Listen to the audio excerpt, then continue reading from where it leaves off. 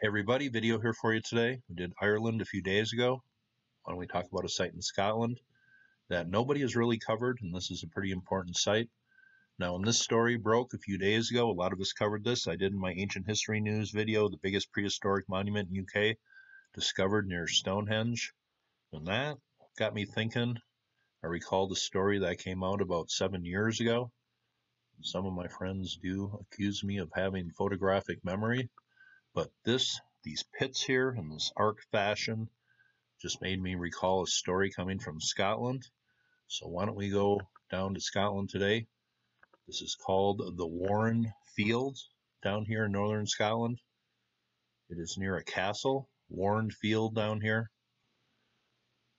But about 45 years ago, they were doing aerial observation, archaeological observation of historic sites.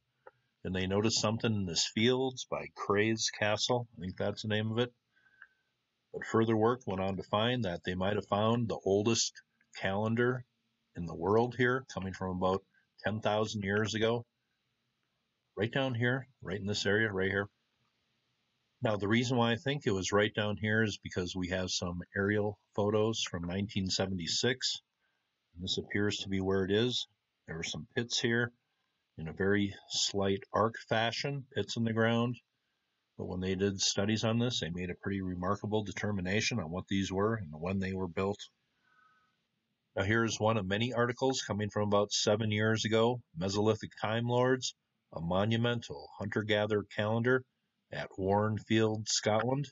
And here are workers in the field here doing excavation in 2005. I'll give you an idea how far these pits extend here. Here's another story, world's oldest calendar uncovered in Scottish Field. Here is a look at the image here of where these pits are in alignment with the phases of the moon. As they extend out, these pits get a little smaller, but they believe these are aligned with the lunar year. There are calibrations that have to be made, so there is some sophistication put into this. But it says here, while we take calendars for granted these days, the inventions of systems that track time stands as one of humanity's most monumental achievements. In more ways than one, long before written calendars emerged, monuments were used to measure time. Now, a crude but working calendar discovered in Warrenfield, Scotland, suggests that these time-measuring monuments may have been developed much earlier than previously thought. Archaeologists believe Warrenfield calendar was created by hunter-gatherers around 8,000 BC. They were talking about hunter-gatherers at Göbekli Tepe around 8,000 BC. But all the finds in that area of the world, I don't think they were so much hunter-gatherers. Is it true in this area of the world? Well, that's up for further speculation and research, I guess. But here's the alignment of these pits in the ground, and they think there was maybe wood placed in these. But I guess we can't dismiss the possibility that there was stones in here at one time, I guess. This is a story that came out 7 years ago and kind of been forgotten, it seems to me, but it says Professor Vince Gaffney standing at Warrenfield, site of the world's oldest known calendar. And there is a video attached here, so let's play a little over a minute from this, and I will leave the link below. And we were excavating up in the corner of what is now an agricultural field, a series of pits which amazingly were dated to the early Mesolithic, which was absolutely incredible. The site at Warren Field is extremely important in British archaeology, and in fact is one of the most important sites in northwestern archaeology overall. It represents a time when people became concerned with anticipating, measuring time, and in some ways represents the start of history. It's constructed of a series of pits in a general arc, currently 12 in number, and these seem to represent, in the way that they're structured, the phases of the moon. It goes from waxing to gibbous, full, and back to waning again in a general arc. The number of the pits suggests that they correspond to the lunar months over a year, 12 in total. However, because the lunar year does not correspond with the natural year, this sequence has to be calibrated annually in order to keep the seasons in line. And what the site does, it seems to align upon the midwinter sunrise, the solstice, in December, so that every year the calendar was effectively calibrated and started again and kept good time.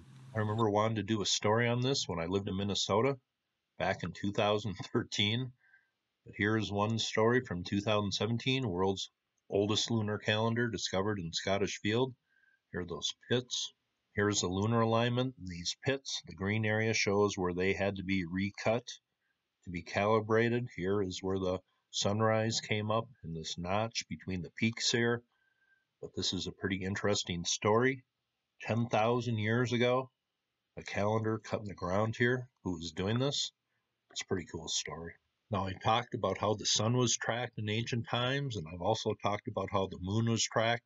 Some cultures thought the moon was even more special because it shone in the day and the night. Here's a bone fragment coming from 30,000 years ago, and people researching this think it shows the waning of the moon cycles here. Obvious question to me now, are these pits found in the Arc Formation around Durrington Walls near Stonehenge? Do they have anything to do with the original function of these pits found in an Arc Formation 10,000 years old here in Scotland, based on important alignments to the moon, important sunrise dates? Well, I wonder. Once again, that is the winter solstice sunrise right there. They seem to be tracking the moon in Scotland 10,000 years ago. Right down here, also in this field, I noticed something that appears to be, maybe could be, ancient pits right down here. I don't know if they've excavated or done survey work under this whole field, but that is pretty interesting, coming from Scotland, a calendar that appears to be coming from about 8,000 BC, same time Göbekli Tepe was buried 10,000 years ago. Hope you thought that was cool. You all have a very nice day.